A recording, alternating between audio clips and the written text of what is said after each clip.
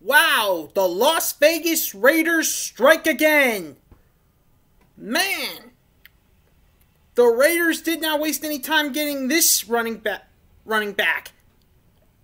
Which one they got? Well, it's simple. It's Kenyan Drake, who was running back of Miami Dolphins and Arizona Cardinals.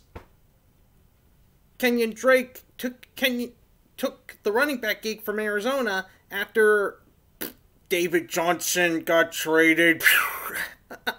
Yeah, that was very hilarious. Yeah, it was pretty hilarious that day. But anyway, yeah, Kenyan Drake, he's moving on to Las Vegas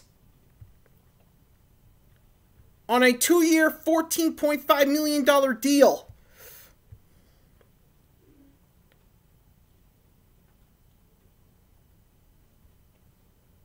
It's just too bad he couldn't be in Tennessee, because he was back up to Derrick Henry back in Alabama. But given the fact Kenyan Drake really did an amazing job being Arizona's running back after David Johnson got traded to Houston, I have to admit, I thought Arizona was going to keep him. But now it looks like Cardinals are in a running back hunt.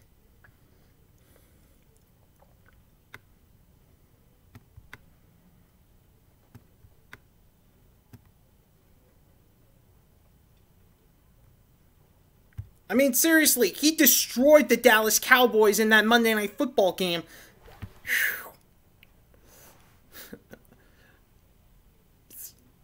Still, good luck in Arizona. Good luck in Las Vegas, Kenyan Drake. And I'll see you all when I bring you even more breaking news.